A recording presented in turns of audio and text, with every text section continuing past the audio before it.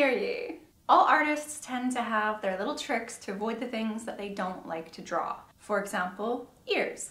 You might hide the ears behind hair, you might put headphones on, or hats or scarves or anything to avoid drawing ears. Do you have a different trick to avoid drawing ears? If you do, I want to know what it is in the comments. Like, let me know what it is that you do to avoid drawing ears. I am here to tell you today that we all do this. Maybe it's not ears for you, maybe it's feet, maybe it's hands, maybe it's noses. We all find ways to avoid what we don't like to draw. And usually if we don't like to draw it, it's probably because we aren't super comfortable with it, or like we don't like the aesthetics or the look of it. And usually if we don't like the aesthetics or the look of it, it's because we haven't found a way to tell it on our own story. Like it's still kind of alien to us. So you guessed it, today is all about ears. I know they seem scary sometimes because they can kind of look like someone just cut a conch shell in half and like attached it to the inside of your ear, and it's like a little radar satellite. And okay, maybe that's exaggerating a bit, but point is it can look kind of weird. It doesn't look pretty and natural. Plus, because there's so many like intricate shapes within the ear, it can easily fall into the trap of, this has too much going on, it's not fitting in with my style, it doesn't look good, it's not cohesive with the entire piece. So many things to think about! Okay, so just be aware, it is a thing. It's not just you, it's everybody. But ears are not difficult and they are not anything to be scared of. And I'm gonna tell you why. There's just 4 shapes. 4 things. So I'm gonna break it down for you. I'm gonna break down ears for you. First, you have the head. No ears on this head yet, but we have marked where it will go. And where it will go is always going to line up with these 2 lines here. If you want an easy explanation of that, I actually have another video that I'm talk about like where things line up on the head. I will leave a link for that in the description below or up here in the corner. So the first thing is the C. The majority of this C shape comes from the upper part of the ear. This is the helix. Now you don't need to know the names, but it can help if you ever get stuck. This is the lobe. This is like the bottom part of the ear, shaped a little bit kind of like a bean. Think of it as this is where earrings will stereotypically go. So let's do the interior bit. This is the part that is tricky and looks like the insides of a seashell. But if we make it a little lowercase g, or even better, a lowercase y, just inside the C here, and connect it down to the lobe here, that is all we need. This is called the anti-helix. We just have to think to ourselves that this interior part is marked with hills and valleys, so it gives the ear its depth. So we need to show that, hey, there's this little thing here. It actually connects with the lobe at the bottom, and at the top, it folds under the arch of the helix. My ears, I have a connected earlobe, so I don't have like the dangly earlobe. Mine just goes straight into my skin here. So lobes are different. The helix, the start of the helix can be different.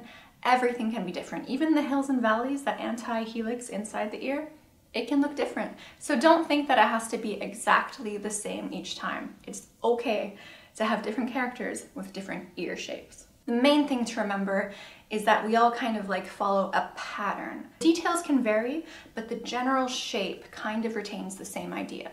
And there we have it. That is an ear. The top is the helix, remember? That is the big C. We then draw in the lobe, as that is the bottom of the ear. Next, we connect the 2 with a lowercase y.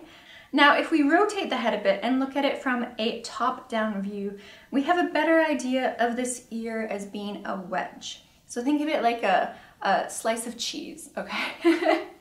In fact, it pokes out a fair bit and sits at a shallow angle. Think of this the next time you are drawing the ear from behind.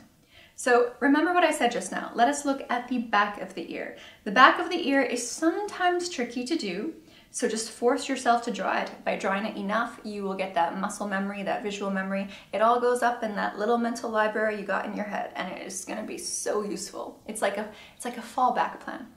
And then you just draw a little wing that almost resembles a wavy line, and that will be like the helix from the back.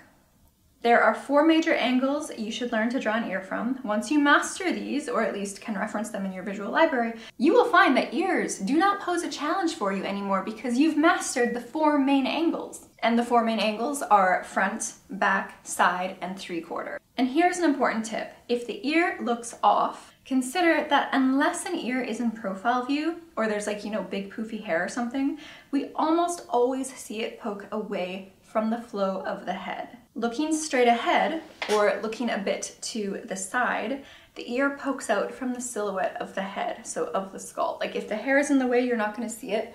But if you have someone with a shaved head or something, you're gonna see it. Like if I flatten my hair, pay attention to my ear. You see how it kind of,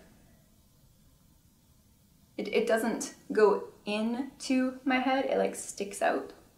Ooh, angles. Depending on how stylized you make your art, you can even take some shortcuts. These are all stylized ears. Notice how they look very different, but they still work as ears. Now the reason that they're still gonna work as ears is because we're going to put them where ears belong, and our brain will make that minute connection. Hey, those look like little knobs, but those knobs look like ears, don't they?